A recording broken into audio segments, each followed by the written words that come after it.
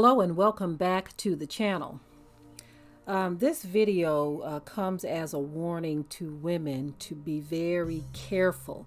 Be careful out here because there are some strange things happening, some very dangerous things. This woman in Houston, she was forced to shoot a stranger who refused to leave her front porch, and it started off as a very frightening morning for her. If I remember, I will leave a link to the video that's talking about this particular incident.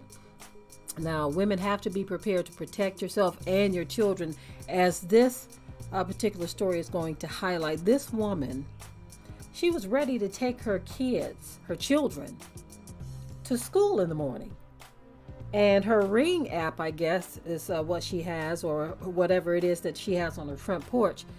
It alerted her that someone was there. Lo and behold, it was a man.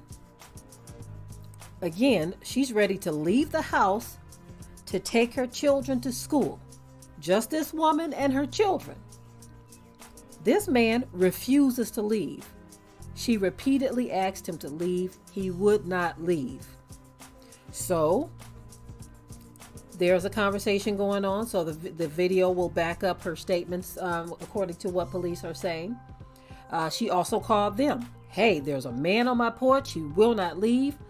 I'm afraid and concerned about opening the door to leave out, to take my children to school. I don't know what his deal is. He's not cooperating. I'm asking him to leave. She calls her boyfriend as well. She calls other family members. The boyfriend apparently grabbed his weapon as well to, come and help handle the situation. The man still refuses to leave. This sounds very strange, y'all. It sounds very frightening as well.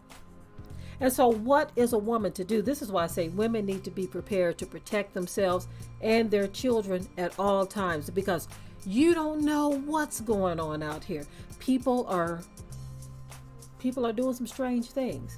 Nobody knows what the man's deal is, okay, why he wouldn't leave. But she was very concerned. And because of that concern, this woman had to make a choice.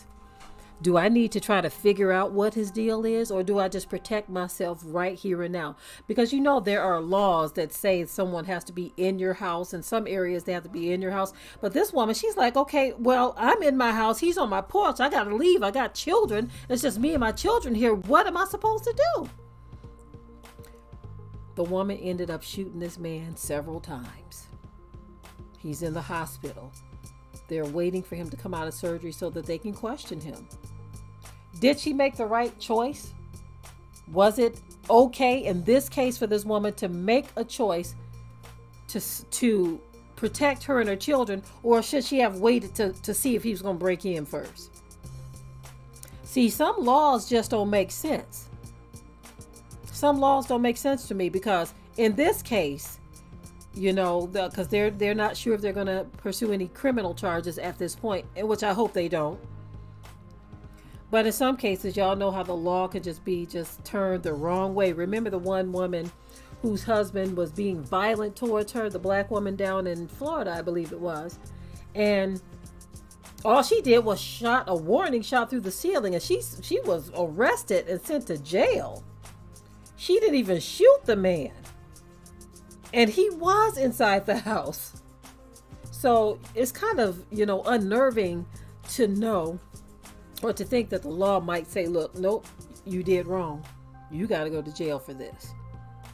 I hope that this woman doesn't have to face those type of consequences. So far, it seems like everyone is in support of her, that she made the right choice and the right decision. But think about this. For a woman to actually have to think about, okay, here are my children, here I am.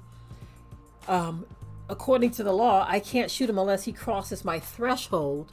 And so, do you literally expect someone to wait until someone kicks the door in before they can move and make an action? Or do you neutralize the threat? I mean, what do you do? Women, be careful out here. Be prepared to protect yourself.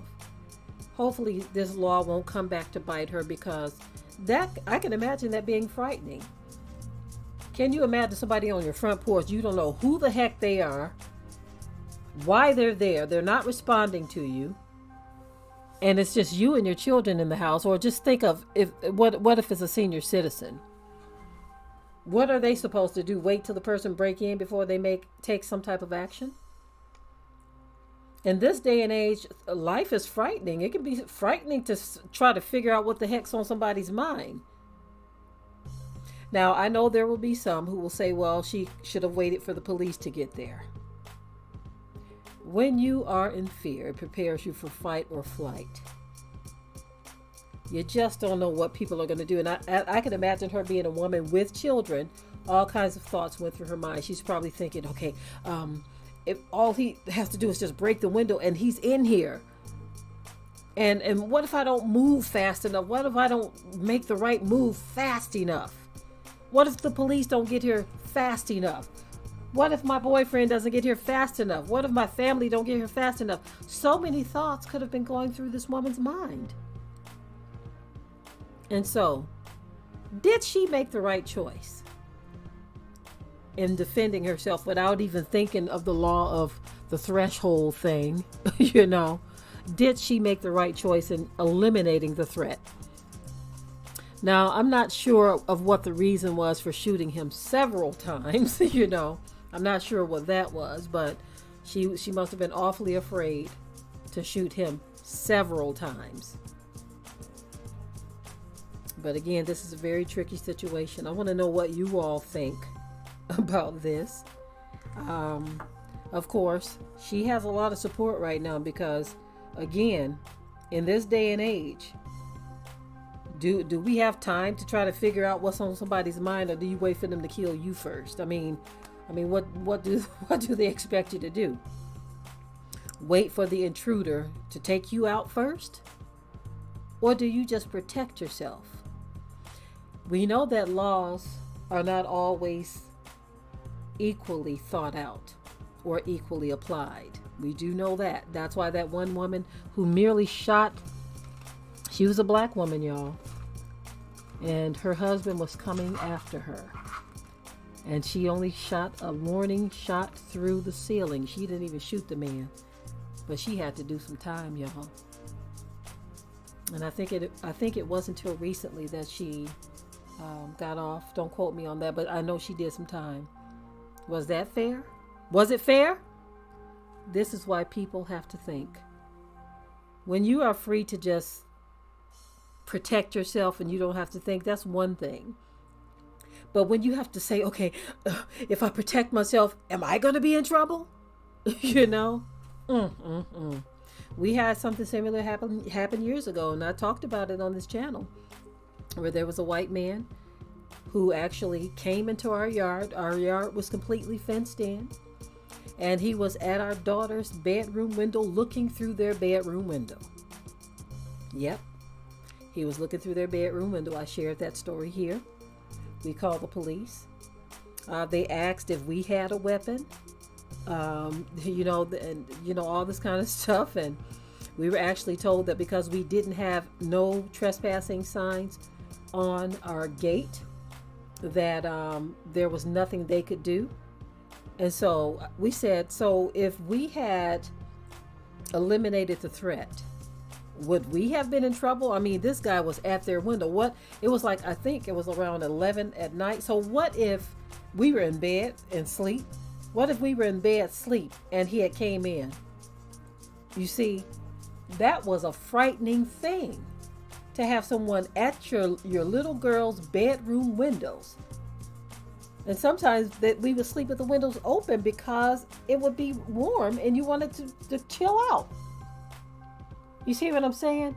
When you have to think, oh, do I protect myself or do I wait for the police to get here? I mean, see, it's not fair because some people don't have to think like that. They just pull the trigger and just call the officers and say, well, hey, I was defending myself. And that's all they need to do. And y'all know who I'm talking about. It is what it is. Now, all of this stuff was prophesied in the land of our captivity. The Bible did talk about how we, as so-called black people, would be treated. And it's not always fair. It's not always fair. We have to think before we react. But some people just don't. all they have to do is say, well, officer, I felt threatened. And the officer say, well, that's good enough for me. This is why the one little girl whose mom let her read the 619 Project, she's a little white girl, her mom shared her statement that she thinks that is a good idea to read it so that history doesn't repeat itself. She thinks it's a good thing for kids to know the truth and not hide the facts of history. Anyway, I'm done with the story, y'all. I'm coming down off my soapbox now. Okay. In the comment section, remember to keep your comments as centered as possible. Keep it tight and keep it right, because some things you can't even speak on. Heavily censored these days. Anyways, leave your comments below. I am out.